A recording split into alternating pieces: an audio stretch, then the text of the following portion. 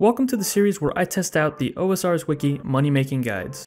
I started this series almost a year ago, and since then we've tried out multiple methods even if they're a little silly, such as picking bananas or even flax. If you enjoy these types of videos, then feel free to check out the playlist that I've made for them, and feel free to leave a suggestion down in the comments for a method that you'd like to see tested.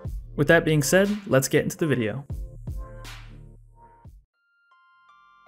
So, it's that time again where I do a very silly moneymaker that no one should ever do for any reason, unless you're in free-to-play. This might actually be a decent moneymaker for free-to-play, I'm not entirely sure, since it has been some time since I've been locked to free-to-play, and I've had to do free-to-play moneymakers. So maybe it's worth it, but I don't know. In all honesty, this seems like it would be more worth it for the player experience, but I'll leave that up to you.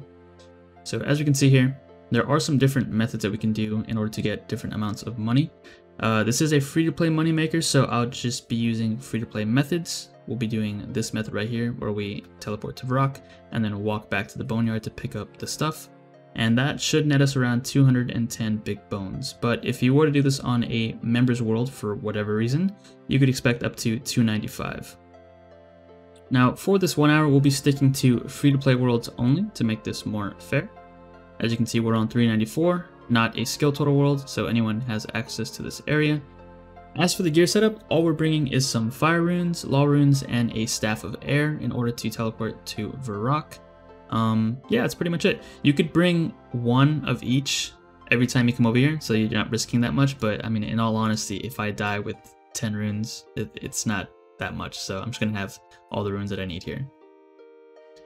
This is the spot known as the boneyard, and this is where we will be picking up the big bones. Now there's 6 spawns here, and I think that they spawn back fast enough to where I don't have to hop worlds, but if that's not the case, then I will be hopping worlds.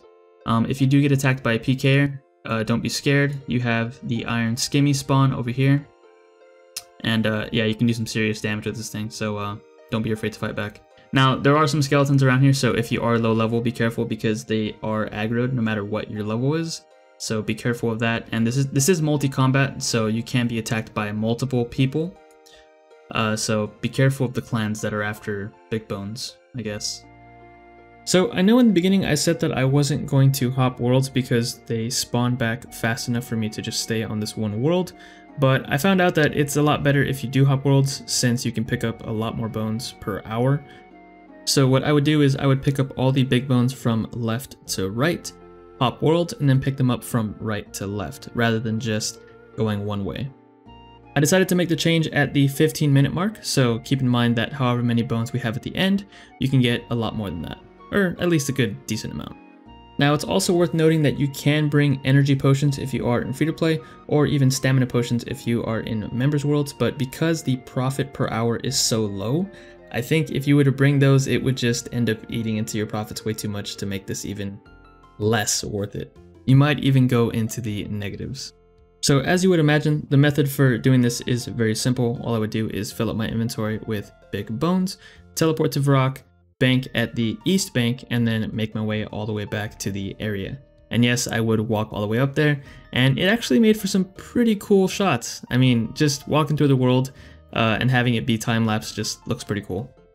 I also angled the camera down lower so that we can see more of the world, and it's kind of cool looking at this Runescape world that we play in every day from a different perspective. Most of the time I play with an aerial view, but playing like this is actually kind of cool. And I gotta say, I was very immersed. Now, if you still want to try this in members worlds for whatever reason, maybe you just like the idea of picking up big bones in a graveyard, in a very spooky graveyard that is, don't forget that you can also bring a looting bag, so essentially you can double the amount of big bones that you can bring in one trip. Now, when I first started this video, I was debating whether I should wear armor for this. At first I was thinking that it would only be for the PKers, but then I found out that it would be very helpful against the skeletons, because even with 99 defense at level 25, they can still hit pretty hard.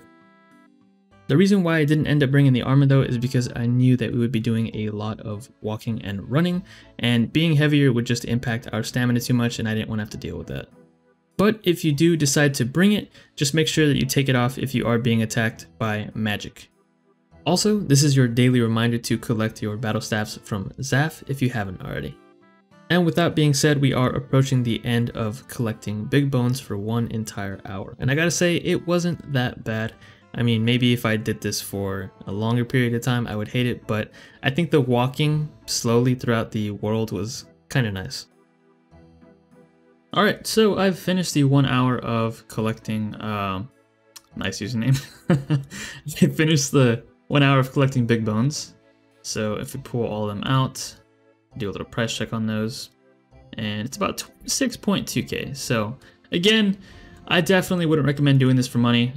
Maybe if you're free to play, maybe this is decent, I'm not sure. But you're probably better off just staying in the boneyard and burying these if you are free to play. That way you can get some prayer XP. Of course, it's very, very slow prayer XP, but you know, it's the best way that you can train it in free to play. And there we go, insta sell for 26,676 GP. Alright, so cost of supplies, a whopping 1,089 GP. So after that hour, we did manage to get about 25k GP in profit, as well as a little bit of magic XP for casting Varrock Teleport. I just want to say thanks for checking out the video, and if you enjoyed it, don't forget to give it a thumbs up and maybe even a subscription. And as always, I will catch you guys in the next episode.